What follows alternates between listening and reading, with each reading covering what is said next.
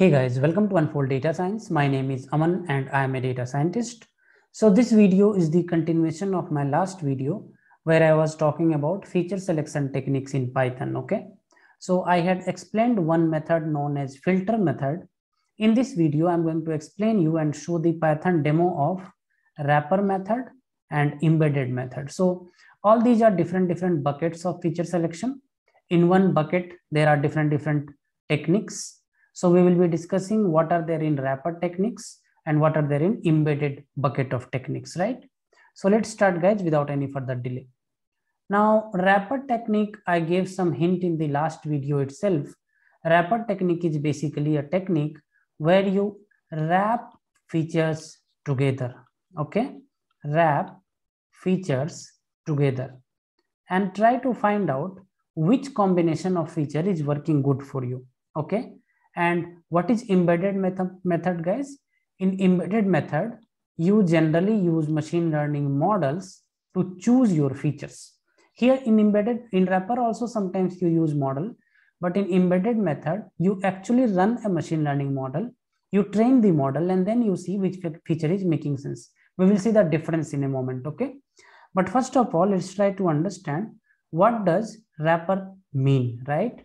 So guys, suppose you have, let's say, F1, okay, F2, okay, F3, okay, F4 and F5, 5 features. Now you want to do a feature selection. You don't know which feature is good for your model, which feature is not good for your model.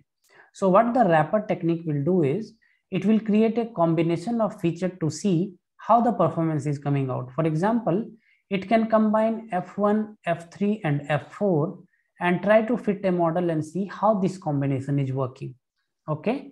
Or else it can F2 and F4 combination, it can, send to a model and see how the performance is coming out. So different combinations based, here I created a 3 feature combination, here I created a 2 feature combination. So how these combinations are created, that is a critical part to understand, okay?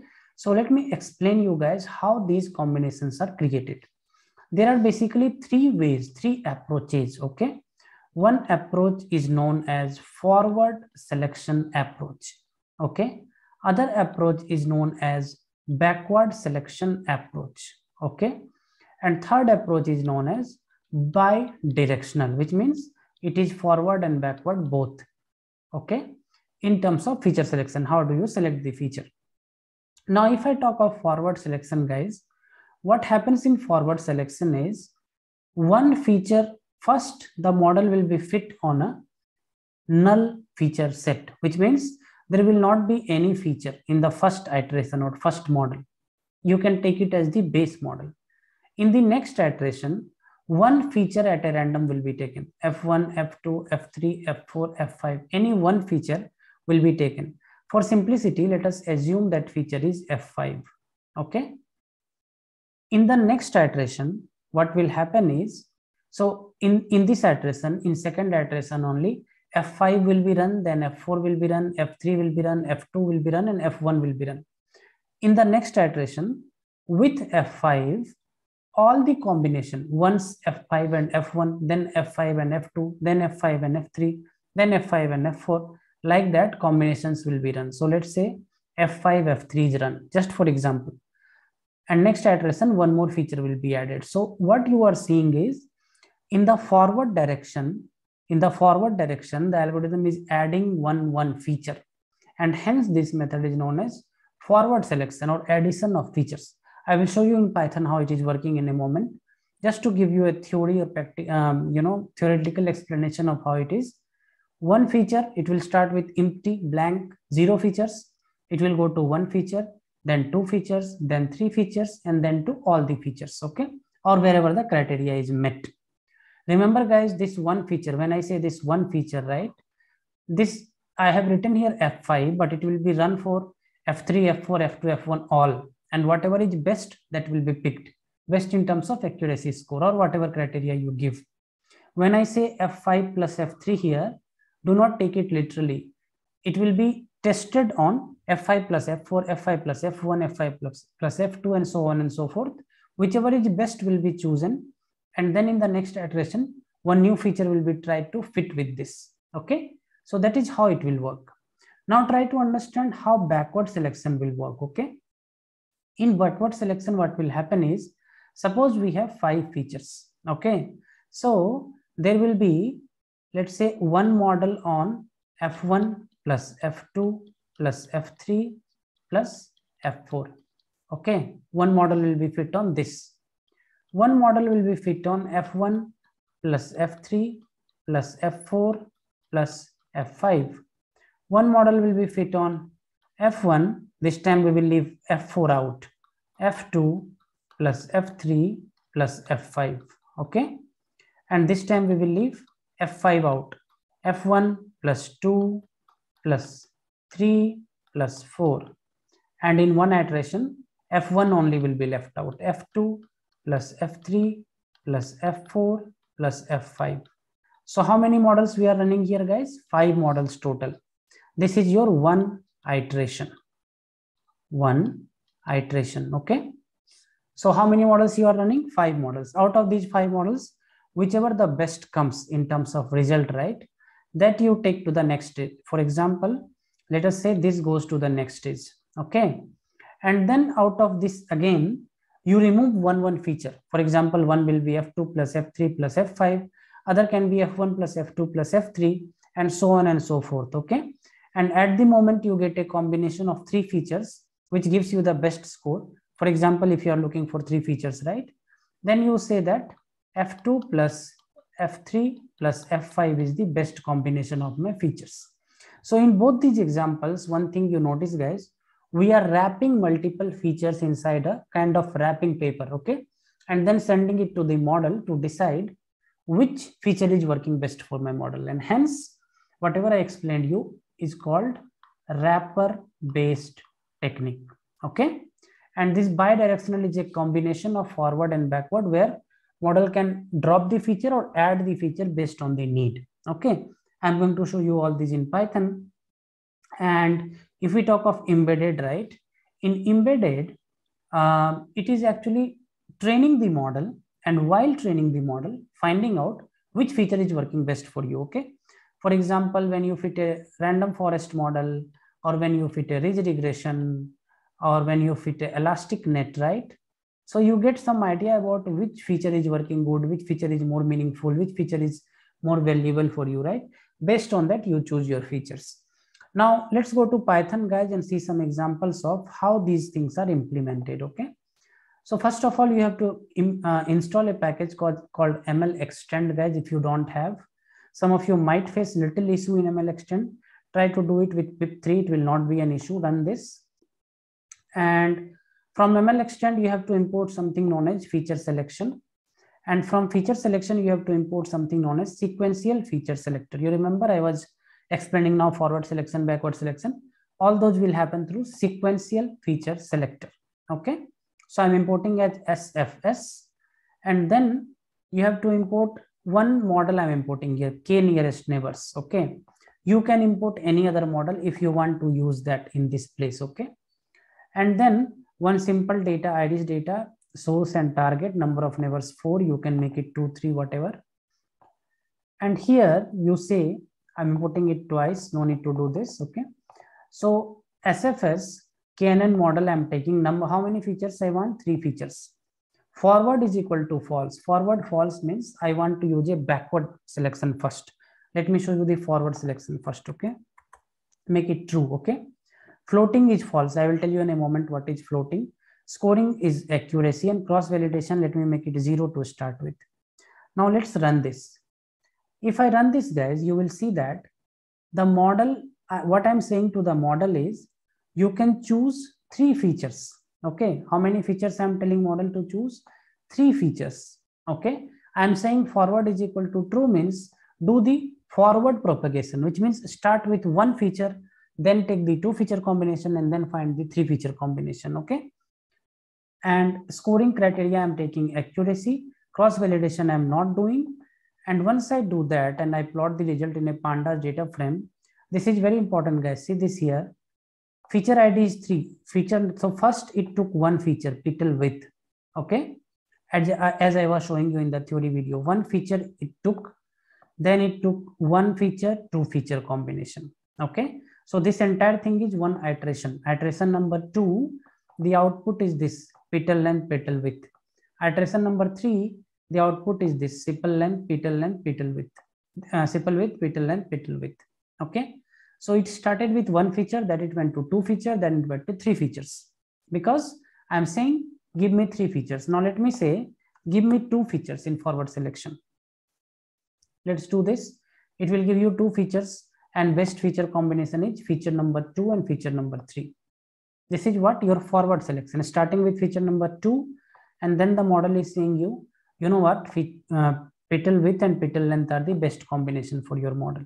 Okay, and here I can change few parameters. Okay, for example, here I can make forward is equal to false, which means it will go for backward method, which means it will start with all the features, then go with reducing the feature. Let's see this.